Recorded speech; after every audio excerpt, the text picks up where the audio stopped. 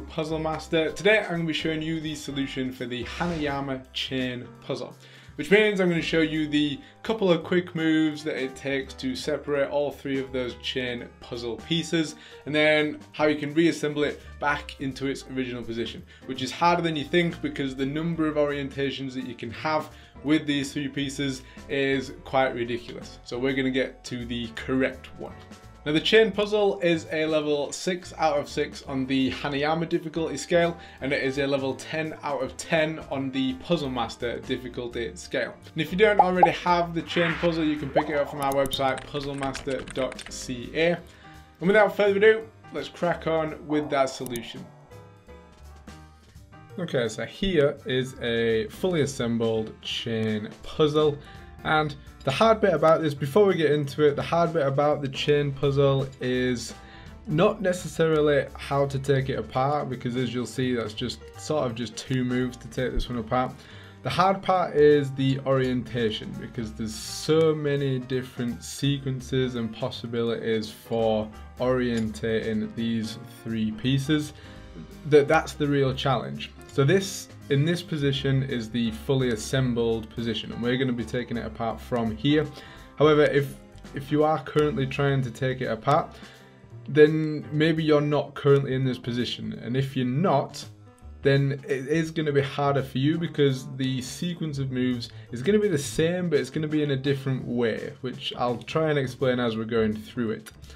But obviously we're going to start with separating all three pieces.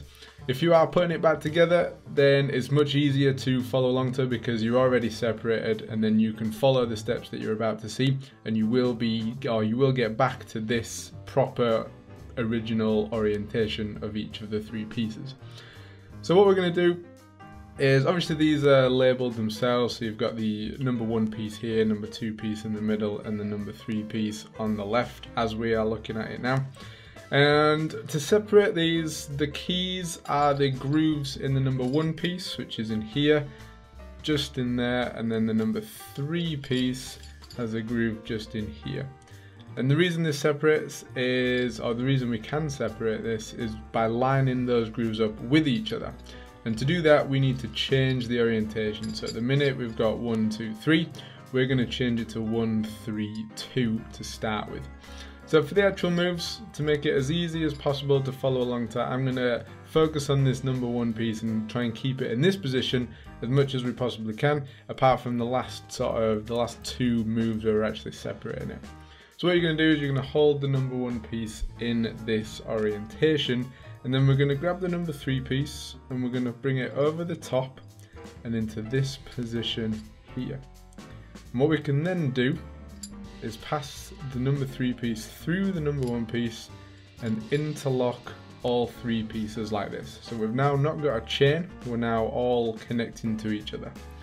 We're then going to push these 2 pieces around to the bottom side of that number 1 piece, and we're now going to focus on the number 2 piece, and we're going to twist it around until we get to a point where we've lined up the 3 dots, 1 dot on the number 1 piece and the 2 dots on the number 2 piece in a vertical line like this. And once we've done that, we can then let that number 2 piece pass through the number 1 piece, and now we've changed the order. We've got the number 1 piece here, the number 3 piece in the middle, and the number 2 piece at the bottom. And we're close to solving it now. We're going to move these around to the left hand side, and now we can line up those 2 grooves. The groove in the number 1 piece is here, and the groove in the number 3 piece is here. So we're going to line those up, and now we're just going to turn to the side so we can see in this position. So this number 1 piece is now out of the way because we're using those grooves. And now we can separate the number 2 piece quite easily. So we're going to bring it around here, and there's a few ways you can separate it, but I like to separate it the way that we're going to put it back together, which is with the 2 dots in a horizontal manner as we're looking at it from this position here. So we pass that through and we separate from there, and then all we have to do here is separate the number 1 piece, and again I just like to do it in the way that we're going to put it back together, which is this position here. So that is how we separate the chain puzzle. And for putting it back together, first of all, it's much easier to follow along to put it back together because there's no way that you can get the orientation wrong from this fully separated position, which is good news. But before we do put them back together, it's going to be easier for you to get each piece in the right position if you arrange the 3 pieces like this. So we've got the number 2 piece here with the two dots in a horizontal manner here. The number 3 piece in this position and the number 1 piece in this position. We're going to start with the number 3 piece, and then we're going to take the number 1 piece, we're going to go behind the number 3 piece, and we're going to connect those two just like that.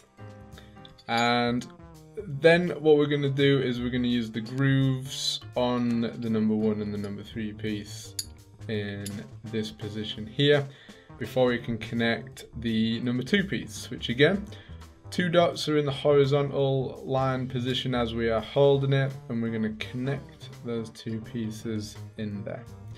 Then we can now switch our focus back to how we did it to start with, which is we're going to hold the number 1 piece in this position the whole time now, and we're going to move the other 2 pieces around this number 1 piece.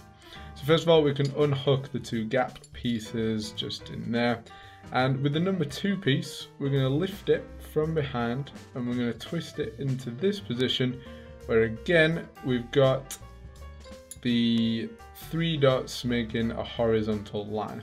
You do need the number 3 piece down in this position for the number 2 piece to now come through the number 1 piece, and we're then going to do that, pass it through and flip it over into this position.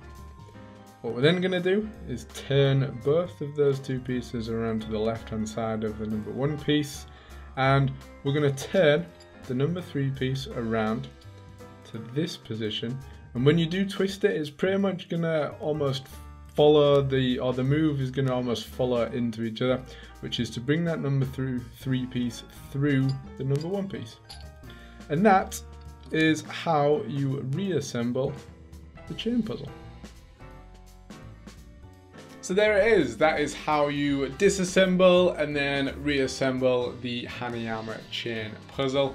As I said, as we were going along, disassembling it is relatively, well, tough. Putting it back together is easy because the orientation, you're starting from the same position, whereas when you are taking it apart, you might be not starting from the original position that you got it out of the box in, which does make it harder. You are going to have to then figure out a few different variations of the moves that you have just seen to then get it to a position where you can line up those grooves on the number 1 and the number 3 piece for you to then have the room to separate the number 2 piece and then be able to separate the 3 and the 1 piece. Hopefully that made sense, and hopefully this video has helped you solve the chain puzzle for yourself.